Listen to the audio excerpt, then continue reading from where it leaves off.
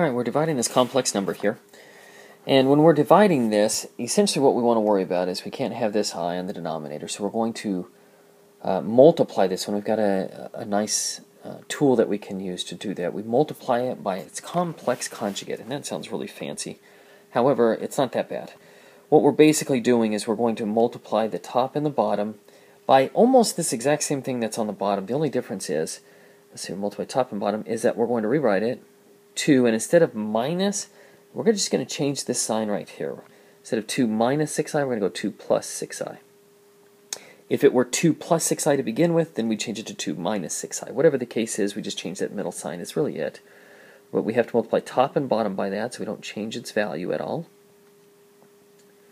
Okay, so now what we want to do is we can multiply this top portion here.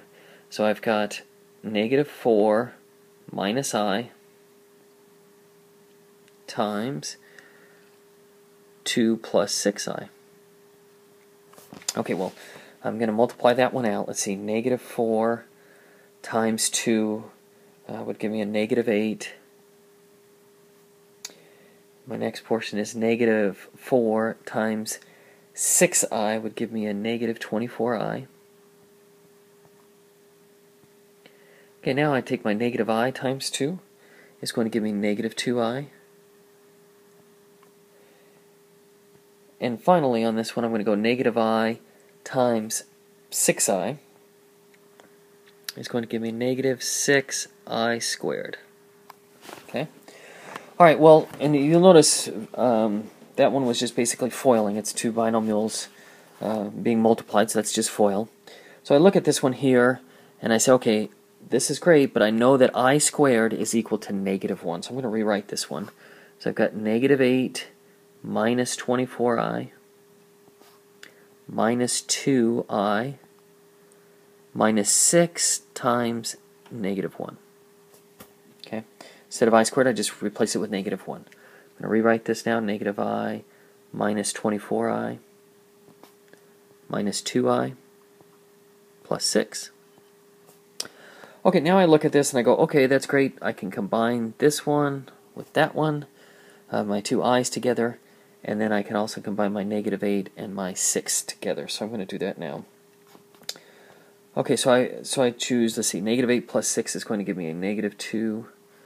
And then I've got negative 24i minus 2i would be minus 26i. Okay, so that is my numerator. That is what is found on top. Okay, now we're going to go over here and we're going to worry about what's on the bottom here. Okay, all of that was to do whatever was found on top is it. Okay, so now we look at the bottom portion here and we go, okay, so I've got 2 minus 6i times 2 plus 6i. So let's do that. Same process here. 2 minus 6i times 2 plus 6i. Alright, so I take this 2 times 2 is going to give me 4. 2 times 6i is going to give me positive 12i. Negative 6 times 2 is going to give me negative 12i. And negative 6i times 6i is going to give me negative 36i. I squared, excuse me. Okay, well we know on this one that the I squared, that works the same as we did over here. This I squared is negative 1, so I'm going to rewrite that. 4 plus 12i minus 12i minus 36 times negative 1. We know that negative 36 and negative 1 is a positive 36. So I rewrite that. 4 plus 12i minus 12i plus 36. Okay, now I go through here. I see that my 12i's I can combine.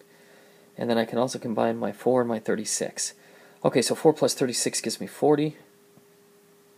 My 12i and negative 12i cancel each other, so now I've got 40. Okay, so that's what's found on the denominator.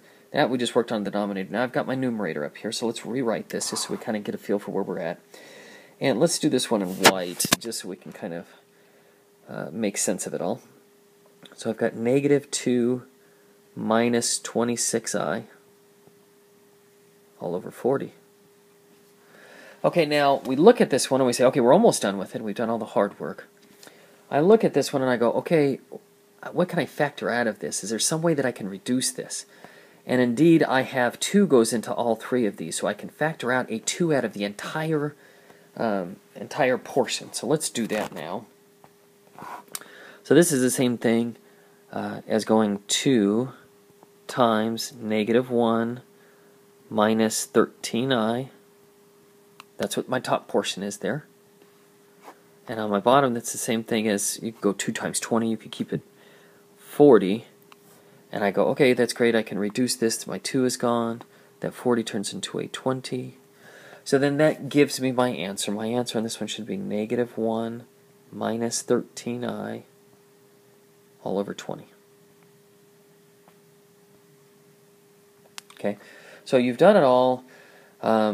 The big thing here is to make sure that you can reduce this final portion down if it has a common factor in all of those.